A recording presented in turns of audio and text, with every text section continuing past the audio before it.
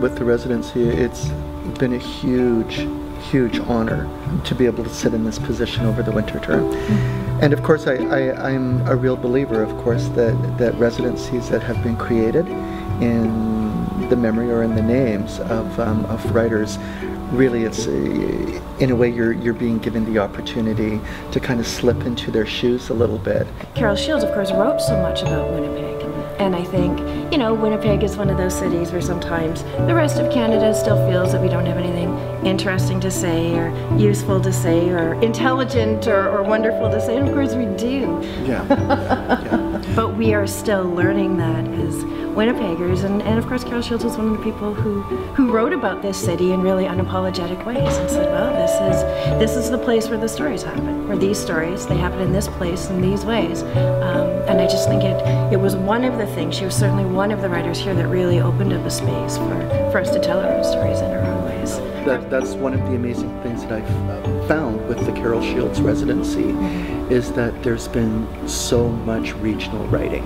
Where you go, people will bring you the geography, people will bring you the land, people will bring you the stories out of that geography, and it almost becomes this kind of entity unto itself, a whole kind of world of literature, of that little part of Canadian literature.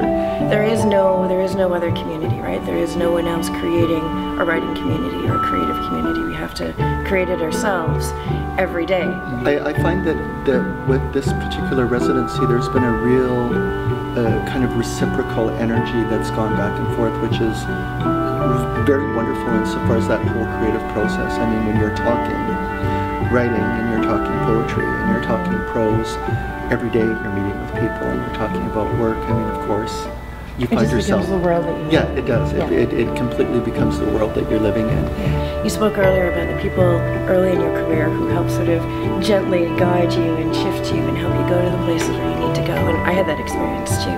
I think all of us who end up anywhere had that experience of someone's plural along the way, helping us navigate some of these worlds, including our own inner creative worlds. And I think that I feel so fortunate and so lucky to have experienced that. And I think, you know, it's almost a sacred responsibility or a trust that we need to carry on as well. And I love having the opportunity to try to be one of those kinds of energies or forces or influences on other people too.